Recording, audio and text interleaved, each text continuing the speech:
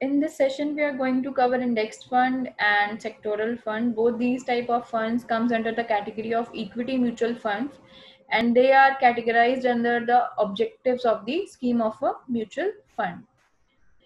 Active fund management में fund manager होते हैं, वो पूरा रिसर्च वर्क करते हैं actively as compare to passive fund management, जिसमें कि हम किसी और की रिसर्च को यूज करते हैं, हम पैसिवली एक्ट करते हैं. We don't research, the fund manager basically don't research and he use the work of some other research like indexes.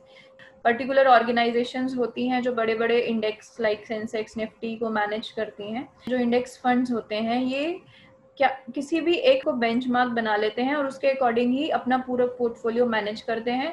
जो फंड जिस परसेंट में उस इंडेक्स में इन्वॉल्व होगा, सेम वही शेयर इनके पास, इन म्यूचुअल फंड्स के पास भी उसी परसेंटेज में इनके एयूएम के अकॉर्डिंग होगा.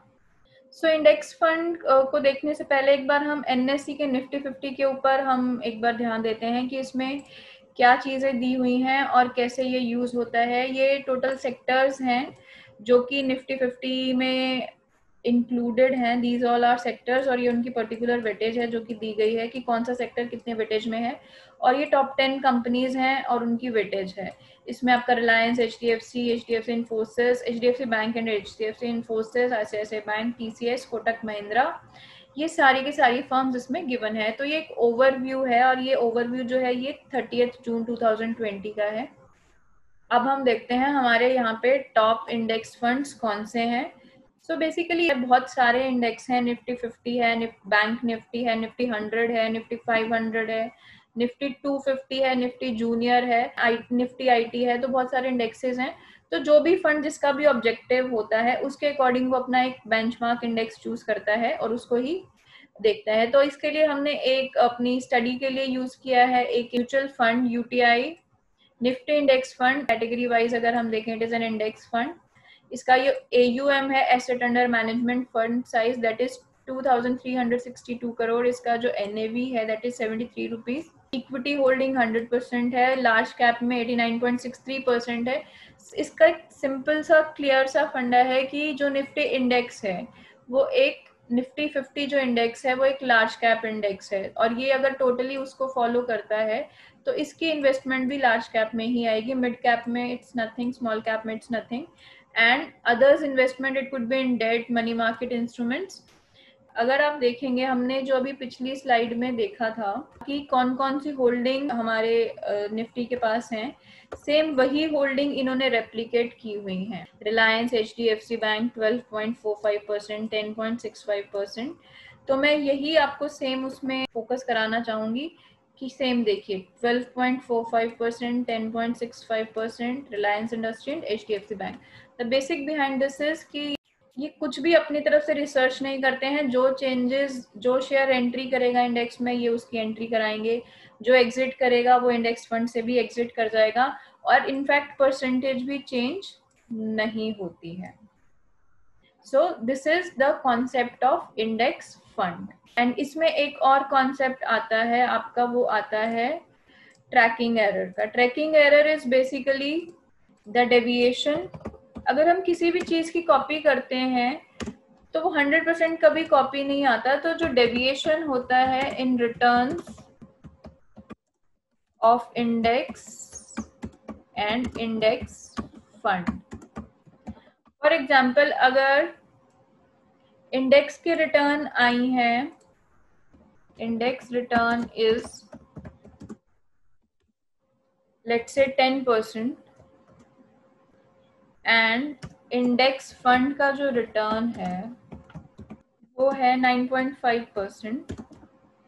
तो ये जो 0.5% है इसको हम क्या कहेंगे, ये 0.5% जो है ये हमारा ट्रैकिंग एरर होगा.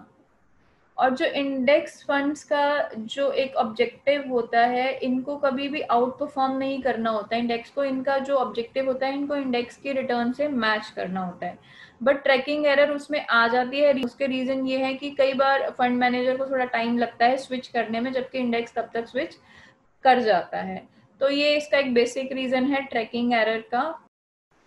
And let's move on to sectoral funds. जैसे अभी हमने पिछले पोर्टफोलियोज में देखा है, बहुत सारे सेक्टर्स अवेलेबल हैं स्टॉक मार्केट में, like IT, pharma, energy, FMCG, power and infra, banking are there. तो अगर कोई कस्टमर है वो सेक्टोरल फंड्स में इन्वेस्ट करना चाहता है तो वो किस सेक्टर को चूज करे? बेसिकली सेक्टोरल फंड्स जो होता है ये काफ़ी ज़्यादा रिस्की होता है अगर हम इसे कंपेयर करें बाकी टाइप के फंड्स में। अगर कोई इन्वेस्टर है वो किसी पर्टिकुलर सेक्टर को लेके श्योर है तो ही वो सेक्टोरल फंड की तरफ जाएगा या उसको जाना चाहिए, अदरवाइज उसको ऐसा नहीं करना चाहिए। क्योंकि क्या होता है कि अगर हम डाइवर्सिफिकेशन की बात करते हैं, अगर हम आईटी कंपनी चूज कर लेते हैं, कोई खाली एनर्जी की कंपनीज चूज करते हैं, तो अगर कई बार क्या होता है कि पूरे सेक्टर में डाउनफॉल होता है, किसी पर्टिकुलर कंपनी में डाउनफॉल नहीं होता है, तो उस केस में पूरे के पूरे फंड की ही परफॉर्मेंस नीचे आएगी। फॉर एग्जांपल जैसे अभी बैंकिंग में क्राइसिस आए थे तो बैंक के शेयर्स गिर गए थे, तो इस केसेस में ऐसी प्रॉब्लम आती है सेक्टोरल फंड्स में। इस केस में भी म्यूचुअल फंड्स डाइवर्सिफाई करते हैं, ऐसा नहीं किसी एक पर्टिकुलर बैंक का शेयर ही खरीदेंगे, with their are multiple banks, तो उनमें डाइवर्सिफाई कर सकते हैं। ऐसे डिफरेंट डिफरेंट आईटी कंपनीज हैं, इन्फोसिस है, विप्रो है, टीसीएस है, एचसीएल है, तो डाइवर्सिफाई करते हैं। बट अगर पूरा सेक्टर ही नीचे जाता है तो इन फंड्स में जो रिस्क है वो बहुत ज़्यादा हाई रिस्क है। अगर किसी वजह से किसी एक पर्टिकुलर सेक्टर में डाउनफॉल आएगा तो उसके सारे शेयर्स ही नीचे जाएंगे। हो सकता है कंपनी टू कंपनी उनकी डिग्री वेरिएट करे, कोई 2% गिरे या कोई 10% गिरे या कोई 50% गिरे, बट वो गिरेंगे जरूर।